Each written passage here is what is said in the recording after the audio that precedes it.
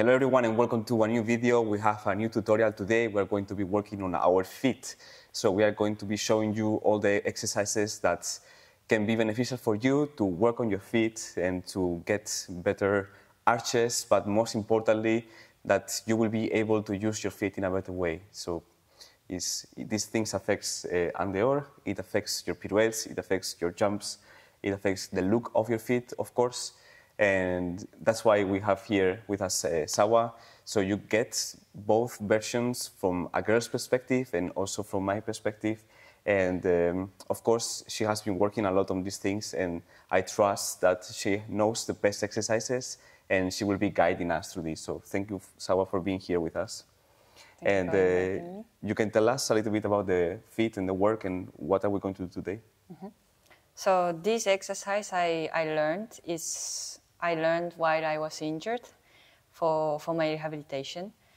And I think it's very beneficial for any dancers because since this is our root of the body, and if you cannot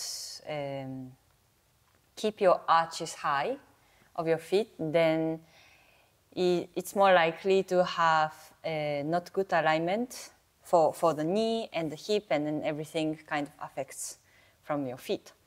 So, and of course, especially for the girls, for the point shoes, it's always good to have strong feet. So, well, I think it's also important to know that this video is for anyone.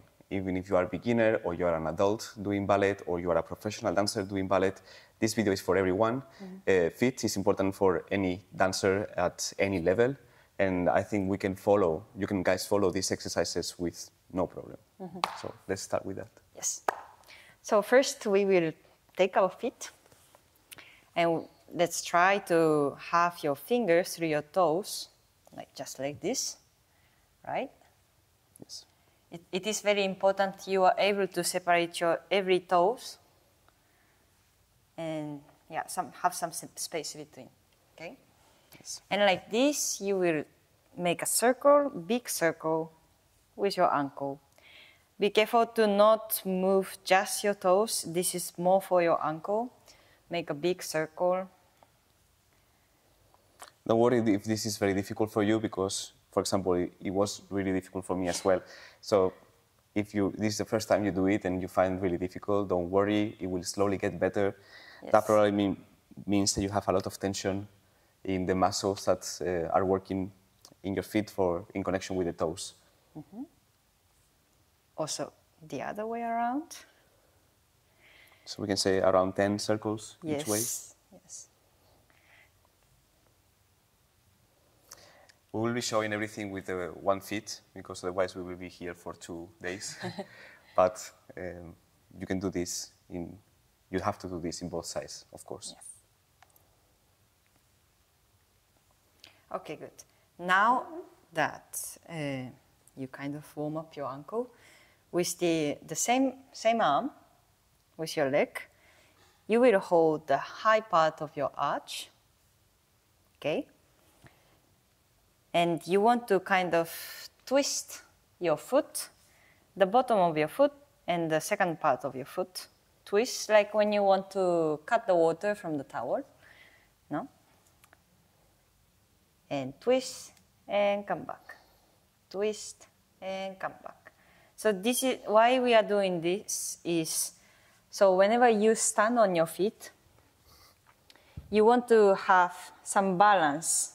You cannot stay in the same place all the time. If you go a little bit, of course there should be a point that you need to balance yourself with your feet. And if you don't have the mobility here, which we are trying to have the space now, then it's more likely that you are easy to twist your ankle because you have no space to balance yourself with your feet. So this is very important. And it's also very important we start with this exercise. So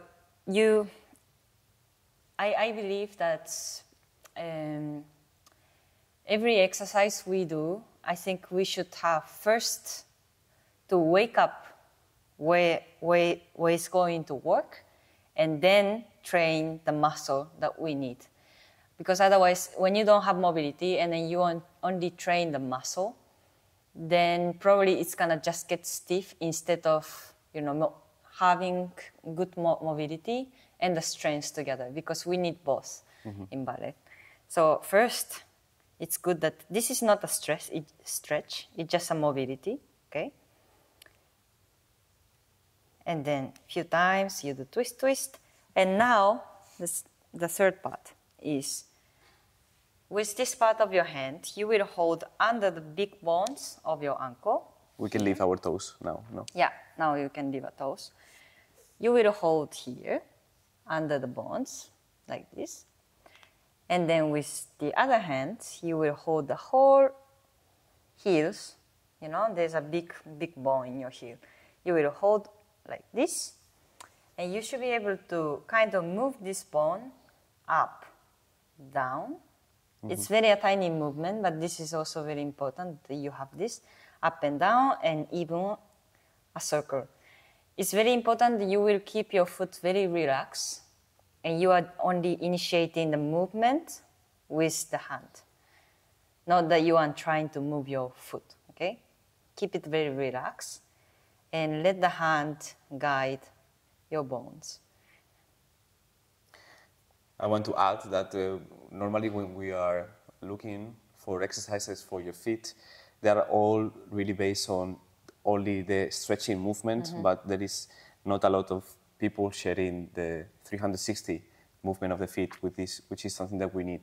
Sometimes to find control, you also need to find that mobility that she's talking about. So this is very interesting, I think, for every ballet dancer that is watching this, or any dancer that wants to improve their feet. So there is not only improvement in your arch, but there is improvement everywhere. Yeah, through all the positions. I swear to God, I tried many exercises for the feet, everything I see on the internet or wherever. And I've also tried all this exercise with the TheraBand, which was not very helpful for me because, you know, all this movement that we do with some tension in it, for example, with the TheraBand that I see many places, of course, sure you will use your feet, but then you also tend to use a lot with your Achilles, especially if you don't know where to, especially if you don't have so much awareness where to use your calf and the ankle and the feet. And you do this kind of exercise when you don't have so much awareness in your body.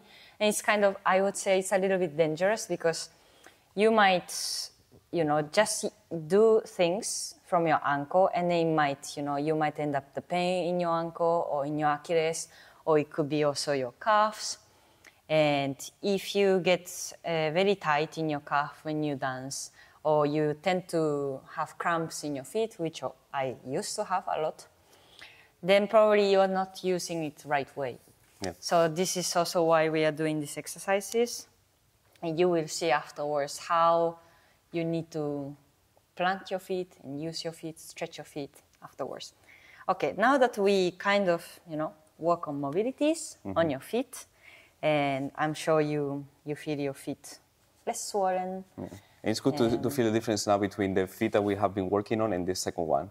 It's quite a big difference in the feeling already. So how should we move forward in this? Okay, the second part is it's kind of the same. So now we are gonna stretch the calves, and there's a ligament of the muscle that are coming from the feet to the calves, and there's two of them crossing like this towards your calf. And if your feet are like this, if your feet are like this, then you tend to use one more than the others. So we would like to balance this tightness by stretching calf in a right position. This is really important for all of you that have problems when you cycle the foot. There is a relation to this, what she's talking about. You probably are using your muscles more in one side than the other. That's why the feet tends to go under them. So now, how are you going to sit before how you're gonna stretch it is very important. So first you want to place your foot very straight. So this is probably better if you have some mirror in front of you. So it's not where you feel it's straight, but where you actually see with your eyes it is straight with your bones, okay?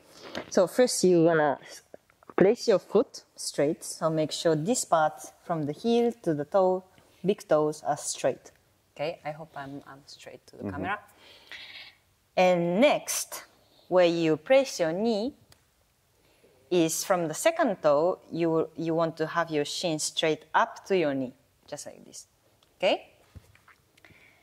And then after, how you place your hip is also very important because it also affects your knee placement, okay? So you made sure this is straight up to your knee, and now you want to place your hip just behind it, behind your knee, okay? So if you are sitting like this, your knee is looking inside, or if you are sitting like this, your knee would look outside. So you want the knee facing straight forward on top of your second toes, okay? And from here, you want to press your knee forward. Where you place your knee, probably for me, because I have a lot of mobility, for me it would help if I lean on my leg with my body. And if you feel straight just with your hand pressing, then that's also okay. And now you would feel the stretch in your calf, I believe. And just hold like 5-7 seconds and come back. Not too long because we don't want those ligaments to be floppy. Just to stretch a little bit, like loosen the tightness where it's tight. And where you feel stretch, I guess it's depending on the person because one might feel other tight and some people feel, opposite. For me, I feel quite in the middle of my calf right now. I feel it more low calf than high calf, for example, for me. Yeah, so this is really depending on the people. And you just do not too long, 5 seconds, and come back. You can repeat a few times, 2 or 3 times, and that's it. Good. It's very important you don't stretch too much because when you stretch your ligament too much, then it's harder to activate afterwards. This is just to release where it's tight, to have the balance between two ligaments. So, yeah, don't do it too much. And next, now that I'm sure you feel your foot more balanced than before, or not. And now we're gonna move to activate some muscles that are very important. Okay, so I would like for you to find some walls or something that you can lean on. And we're gonna place our foot a little bit far. It's better that if you don't have anything like this, but right now we have only this, so I'm gonna show it's this. So probably I'm gonna place something, press my foot a little bit far from the object, okay? And now I'm gonna lean towards the object like this, for example, better the wall. And you want to have the weight on your outside of your foot, just like this. So when you see from the front that my ankles are still straight compared to the leg. So you don't want to have your foot like this or too much like banana, like this. So try to place all the side of outside of your foot and have the knee fixed to the wall, okay? And now, what we like to work on is that you want to, from here, there's a bone here in the highest part of the arch. There's a bone, okay? And without moving this bone, which is like whole ankle, without moving this ankle, you want to press this, the end of your big toe here, towards the floor, like this, and come back. So what we are working on here is to have the high arch by activating your foot and pressing this part to the floor. And yeah, just simple as that. And probably if you are not used to this movement, you might find it very difficult to just push this part without moving the ankle like this. So be very careful that you are not doing it from your ankle, but you are doing just by big toes. Sometimes micro movements are better than big movements. Yes. So if you cannot go straight all the way down, just that mind control is better. You shouldn't touch the floor at all. It's just for you to push it. And probably it helps for some people to lift the toe up so you feel this part pushing down, okay? Like this. So better to not think this way, like you would stretch your toes, because you want to actually press this part, not your toes. So maybe first it feels easier to feel it if you lift your toes up and push this part down. And how many repetitions of this? I don't know. I would say 10 times, 2 to 3 times set, 2, 3 sets. 2, 3 sets, 10 repetitions, it will be good. Yeah. I mean, until you feel it, because it's very important. Okay, so let's do. First, foot a little bit far, and then to the object. Make sure your ankles are aligned, and then now you're gonna push 1. And up, and 2, and up, and 3, and up. If you want, you can hold your ankle, or you can press your toes so you know where to push. And up, down, and up, down, and up, down, and up. That's it. Okay? Yes. So next exercise is, so we would like to feel this feeling, but without the wall. So now you will place your foot in front of you, just like this. And make sure your knee is on top of your second toe, just like we did before. And now we're gonna lift the foot up.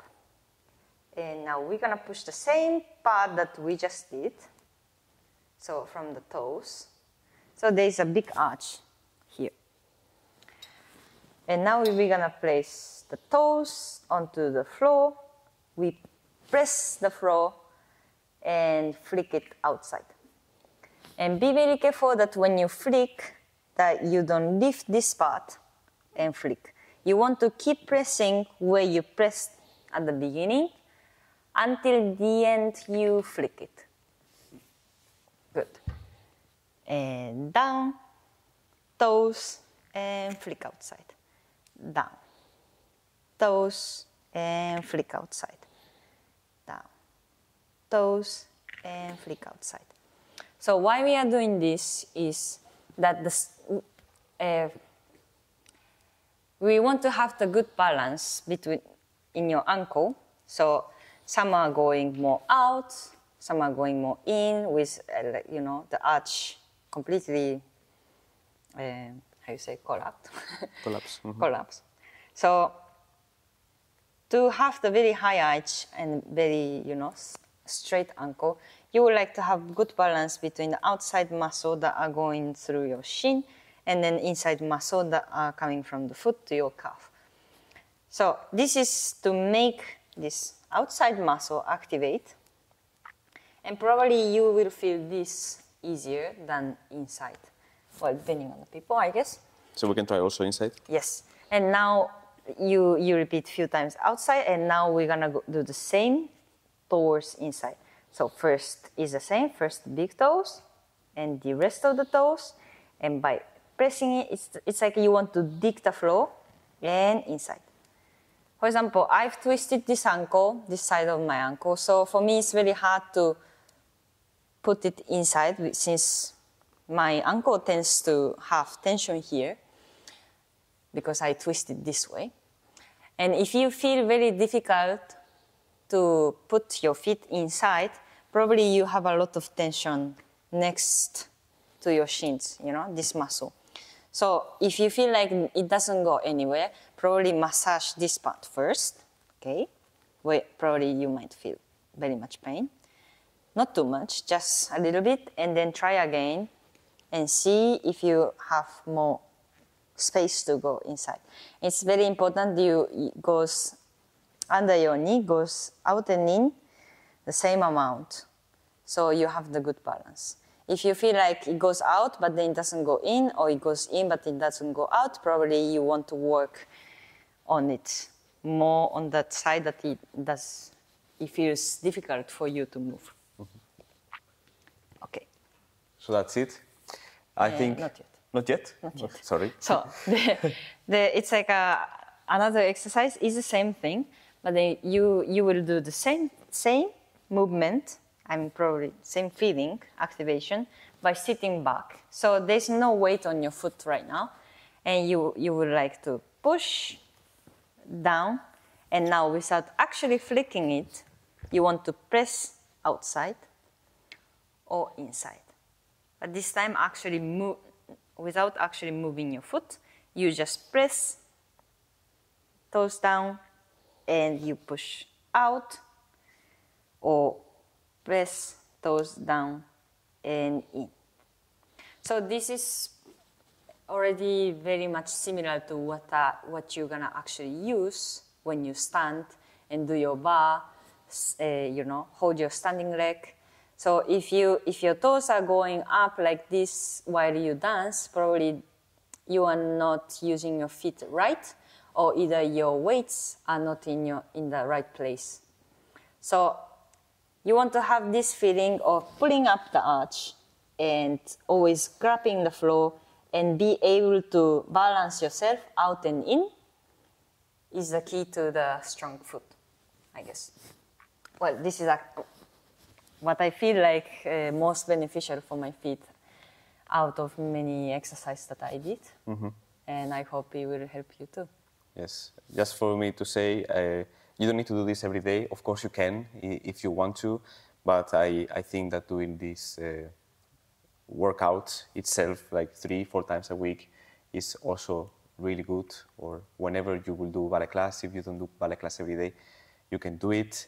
And you can also pick up the exercises that are more difficult for you and do them every day, and the others you can do it 3-4 times a week. It's really not about how many repetitions you do of each, but that you will start to control with your mind the muscles in your feet, and that can help you after when you dance. This is in the long run. Of course, this is not like I need to feel everything today, but if you keep doing this consistently, you will feel like your feet gets better mobility, it will look nicer, and you will be able to use them, which is the purpose of all of this. So I thank you a lot, Sawa, for sharing this with all of us, and I hope you got a lot of value from this and that you will all improve your feet. Mm-hmm.